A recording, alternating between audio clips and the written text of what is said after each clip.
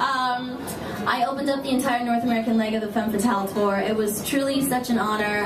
When I first got asked to be one of the Femme Fatales, the first thought I had was being 11 years old, dancing around in my bedroom to Britney Spears posters and wanting to be her. And the second thought I had was, how do I take this opportunity and make the most of this show with a limited budget, being a new artist? So I was trying to think of a way to create a costume change on stage.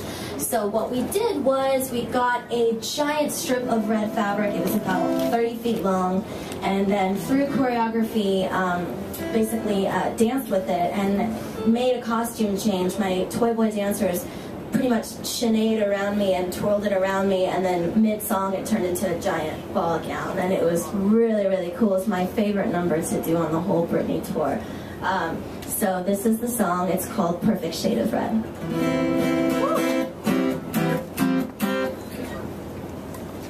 1, 2, 3, 4.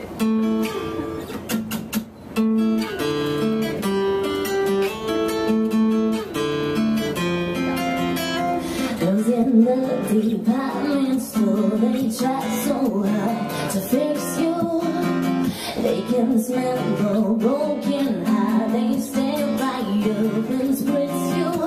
Anything to cover up is not enough to bring you back, back, back. I'll make you want me more. What did I come here for? Nothing's gonna change me, nothing's gonna save me. God, no, my hands can't take back what I said. Try you give attention, beauty, intervention, and so resided in a perfect shade of red. I, perfect shade of red. I, perfect shade of red. Perfect shade of red. Perfect shade of red. Perfect shade of red. I try.